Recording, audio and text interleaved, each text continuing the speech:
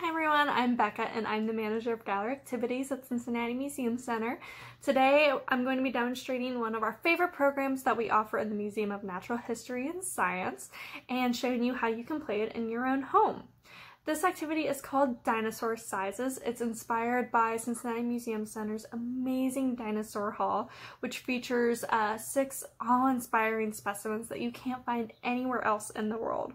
I love this activity because it makes math fun while also letting us see just how big some of our favorite prehistoric friends were. So to do this activity, the main thing you need is a big open space. I really love to be outside for it, but if that's just not possible because it's raining, then you could focus on some of our smaller dinosaur friends and choose a room in your house.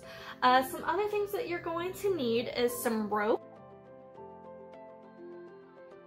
If you don't have any rope, some alternative ideas could be a garden hose or some fishing string, some thread, whatever you have. We also use clothespins at the museum, but if you don't have any of these guys laying around, you could use some hair clips, paper clips, or even chip clips. The other thing that you're really going to want is measuring tape, and that's because what we do for this activity is we measure our heights and see how they compare to the lengths of our favorite dinosaurs. Alright, for this activity I've asked a couple of my friends to help me out and do some games with me. Are you guys ready? Yeah? Okay. Guys, what's your favorite dinosaur? T-Rex. See, both of you guys? Alright, we can do that. He's got lots of sharp teeth. So if he likes to eat meat, do you know what he's called? A carnivore. A carnivore, awesome. I like it T-Rex because it's a carnivore because I like meat.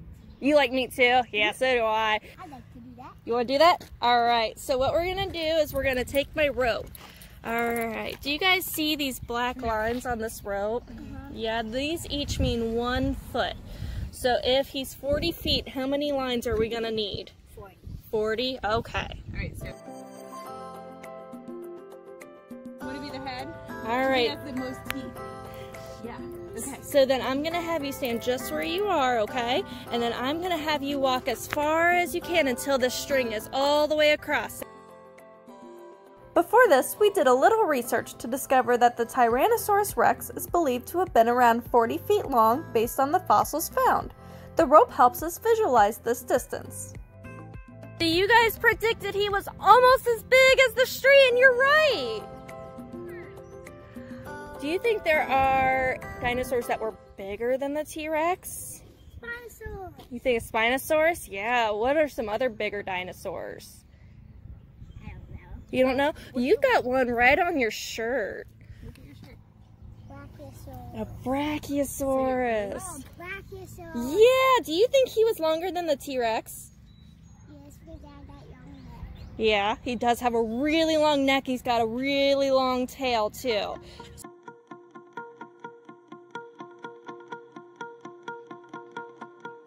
Do you want to predict how long he's going to be? Whoops. Where do you think this is going to go? All the way to there, all the way to All the way down? Alright. all the way to the grass. You think all the way into the grass? Alright, you guys ready to find out? Alright, you're going to be my teeth again. The second dinosaur we chose was a Brachiosaurus. When investigating, we found various lengths from the fossils found, so we settled on 90 feet. At Cincinnati Museum Center, one of the dinosaurs you can visit is the Apatosaurus. It is one of the best preserved Apatosaurus skulls and the only one found with the jaw attached. While the Apatosaurus is shorter in length and had differences in body structure, the Brachiosaurus was also a sauropod from the late Jurassic period. Do you guys want to yell that number? What's the number? 90 feet!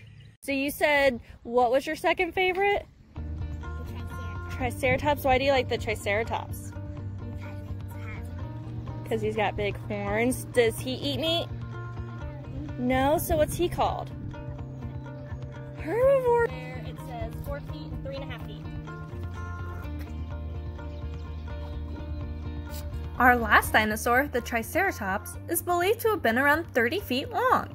This time we wanted to see just how big the Triceratops was compared to us.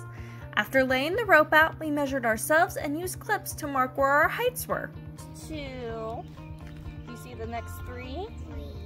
3. All right, now we're gonna put it where this 5 is.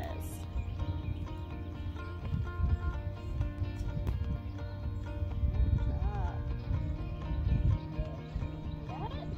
Awesome. All right. So, we said a triceratops was how many feet long? 30 feet. So he's all the way across here. This is how long you guys are on him. That's how much bigger he is. That's pretty cool, huh? You guys are like a triceratops leg. As you can see, there are so many variations of this program and so much you can learn, and that is one of the reasons why I love it so much. If you want to continue learning, some other questions you can ask are, how do the sizes of modern animals like the blue whale compare to the lengths of dinosaurs? You could look up what other adaptations dinosaurs have in order to survive in their environment. You can also become a mythbuster and investigate, are dinosaurs actually extinct? I hope you had fun with me today. My team and I look forward to seeing you back in the Cincinnati Museum Center when we reopen. Be sure for more activities and lesson plans to follow us at cincymuseum.org as well as on social media. We are a nonprofit, so we rely on ticket sales in order to operate, and unfortunately that's just not possible for us right now. If you had fun today, I hope you'll consider supporting us at cincymuseum.org, and I'll see you next time.